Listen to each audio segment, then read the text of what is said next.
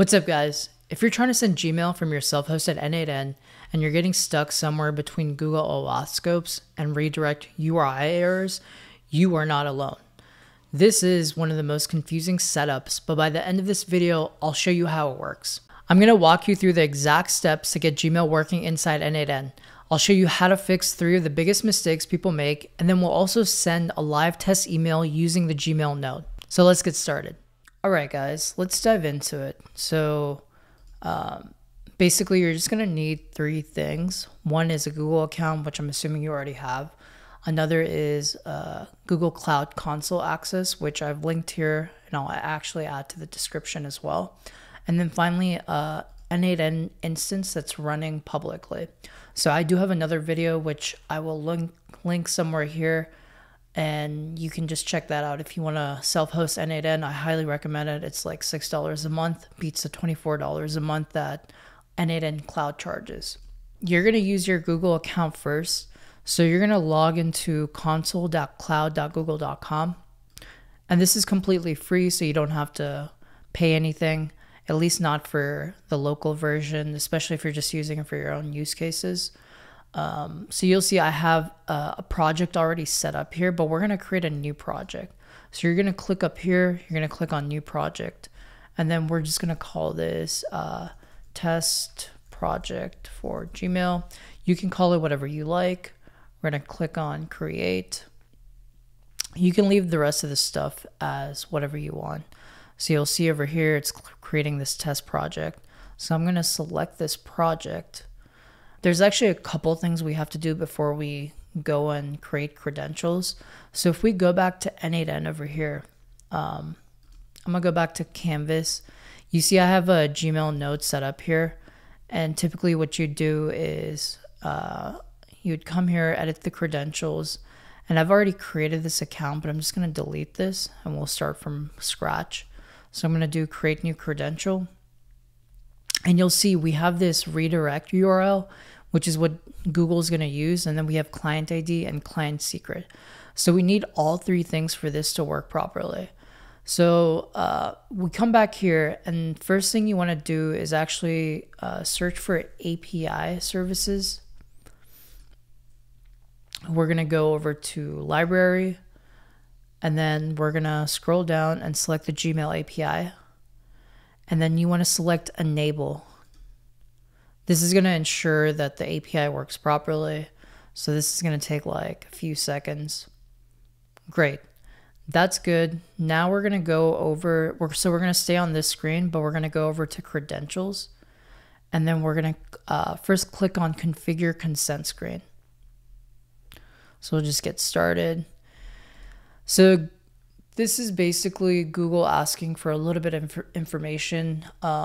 This is only really necessary if your app, if other people are going to be using this app. But if it's just you, then it's fine to put whatever you want. So I'm going to put n8n, and then typically you would select your email here, click next.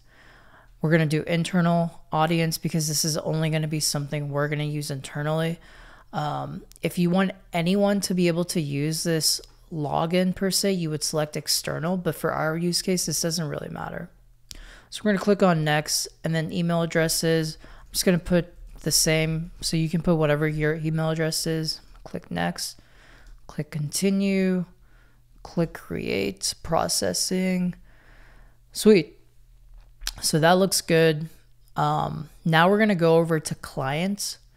And then this is where we're going to set up our client ID as well as the client secret and then some of the other stuff. So you're going to see this big create client button here. Just click that over there.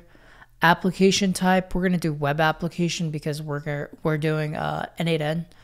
You're going to call this n8n. You can call this whatever you like. I'm just putting n8n. So these are the 2 areas where you actually have to make sure you get the right information, because this is typically where the problems come up. So one is adding the URI for the authorized JavaScript origins. So all you're going to do is go back to your n8n, and you're going to just copy the first part of your n8n instance domain name. So none of this stuff, just from like HTTPS all the way to the end of your domain. You're gonna come back here and you're just gonna paste that here. Make sure you don't have a / at the end. So I'm gonna remove that, and then you're just gonna click add URI. Actually, you're not gonna click that. You're gonna delete that, and just make sure you have this. Next up is the authorized redirect URIs. And for this, you're going to come back here, and this is what n8n provides here. So you're going to just copy this exactly how it is.